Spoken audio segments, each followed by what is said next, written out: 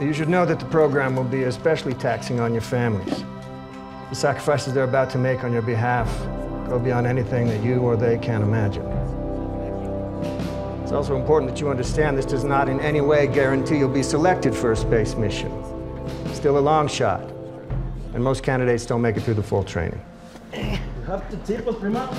Yeah. Oh, yeah. But at the same time, it's important you not lose sight that you've been chosen from tens of thousands. If we want you here, it's because you're one of the very few highly skilled, extraordinary people on this planet that we deem capable of flying a rocket into space. Today's the first day in a long journey for you. It's going to change you more than you thought possible. It's going to change you forever. But it won't be easy. You're going to push yourself past your own limits. You'll work as a team, and you'll struggle alone. And on either side of you are your new brothers and sisters. Welcome. KC? Got something to say? Hi guys, I'm Kalpana Chawla, but some people around here call me Casey.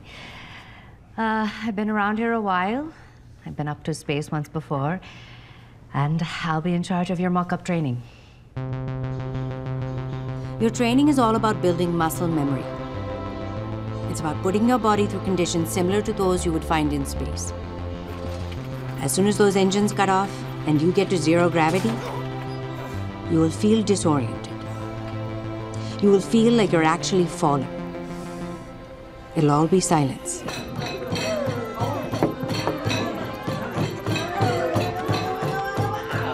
It's about the body and the mind. What we're trying to accomplish here is dangerous.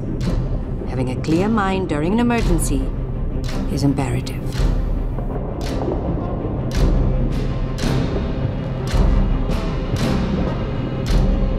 The safety divers are there to assist you if needed. Don't fight the suit, Hernandez.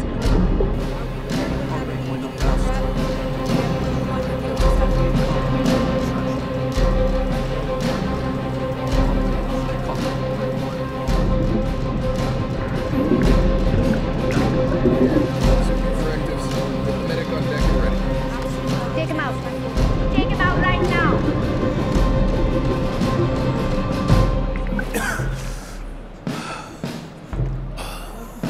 Understood.